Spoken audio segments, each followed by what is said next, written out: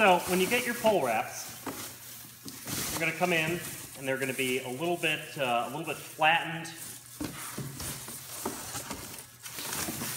and not in the greatest shape because we flatten them down for packing. So what you're going to want to do is you're going to want to fluff them up a bit. So as you're pulling them out of the box and getting them set up, you're just going to make sure that there's no flat spots, and all the branches are sticking out in individual directions, whereas they're not kinked or anything like that. I'm just doing it quickly here just to kind of show you guys, but you're going to want to take a little bit more time to do it than I'm doing here. As you can see, kind of where the difference is, it's up here where I've got it all flipped out, versus down here where it's a little kinked and flat. So when you're installing the pole wrap, the easiest way is going to be to do this with two people, one who's up on the ladder and one who's on the ground. So each of your pole wraps has ties like this that are on the top and the bottom. What you're going to do is you're going to bring this up to the top of the pole. You're going to take the two ties,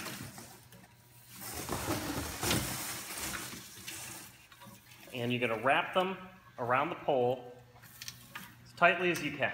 Now you can do this by hand, or some people like to use a pair of pliers to get maximum tension on it. It all kind of depends on your preference. So as you can see, it can slide a little bit.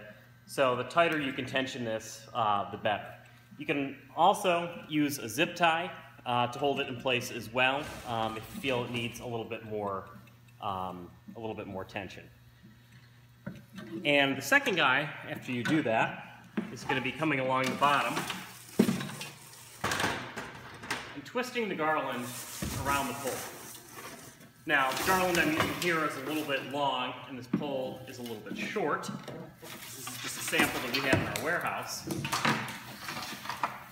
But you are going to want to just bring it around the pole, and you're going to want to be conscious that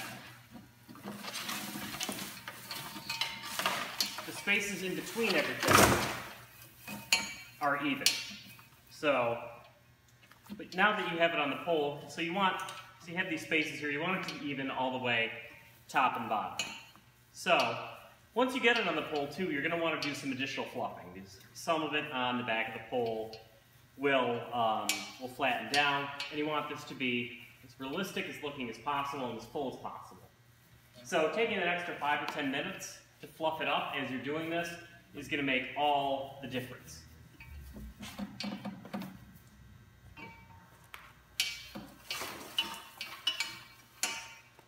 So as you wrap it around, keep fluffing. Also make sure, we don't have lights in this one, but make sure the lights are even as well. So next, after you have that all set, what you're going to do is you're going to get your bow. Your bow is going to come in a box, it's come in a bag, so you're going to take it out of the bag. And you're also going to notice that it's flat. So as you can see, it's compressed for shipping. So, what you're going to want to do is stretch your tails down, and then on the back is going to be some wires. And with the wires, these are just going to fold out like this, and just like the top of the pole wrap, you're going to wrap these around. So if you just pull them out ahead of time, it's going to save you a little bit of time up on the pole. But the most important thing is to take the loops of the bow and pull them out and push them in a little bit. So what you're going to do is you're going to get a more three-dimensional bow, and there's wire in there, so they're going to kind of keep that shape.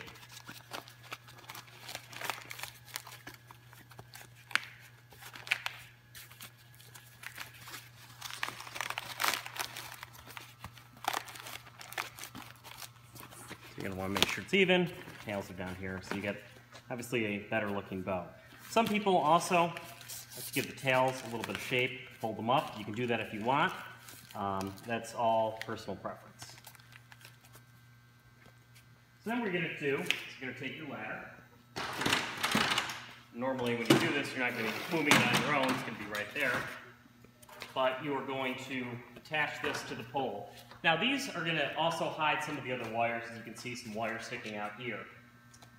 So what you're going to do is bring the wires around the back,